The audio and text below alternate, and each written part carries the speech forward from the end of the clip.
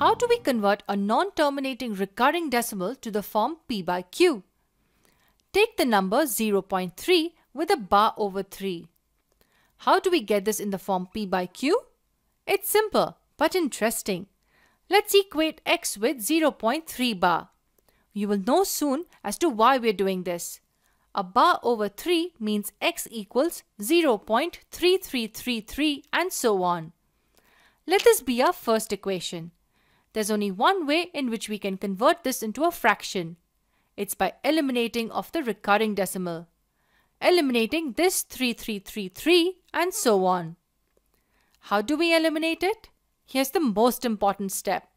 We multiply both sides of this equation by 10. That gives us 10x equals 3.3333 and so on. Let this be our second equation. Now we have two equations with us. Can we eliminate this 0.3333? Think about it. How about we subtract this equation from this one? So let's write the first equation here.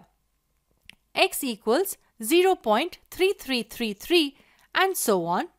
We subtract the left-hand sides and the right-hand sides.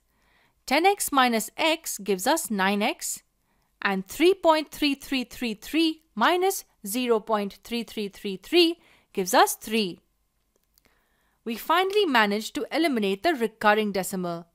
We have just 3 on the right-hand side now. Transposing 9 to the right-hand side, we get x equal to 3 by 9, which equals 1 by 3. Here we converted a recurring decimal to the rational number form p by q. Remember, our ultimate aim is to eliminate the recurring decimal. But what if we had a mixed recurring decimal like 0.75 with a bar over 5? Here x would equal 0.75555 and so on. The digit 7 is not repeated. Let this be our first equation. To convert this into p by q form, we have to eliminate 5555, which is the recurring part. This one's interesting. Let's multiply both sides of the first equation by 10. That gives us 10x equals 7.5555 and so on. Let this be our second equation. Now tax your brain a little. If we subtract this from this, will we eliminate 555 and so on? The only way that can happen is if we have two equations which have just the recurring part after the decimal. Like in the previous example, we had 3333 after the decimal point. How do we manage to get a 5555 after the decimal point in two equations here? It's simple. We multiply equation 1 with 100. That gives us 100x equals 75.5555 and so on. So now we have two equations which have just 5555 after the decimal point. Let's subtract this equation from this one.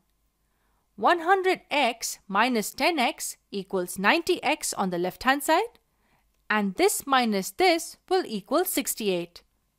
We can see that getting the part after the decimal same allows us to just subtract it out.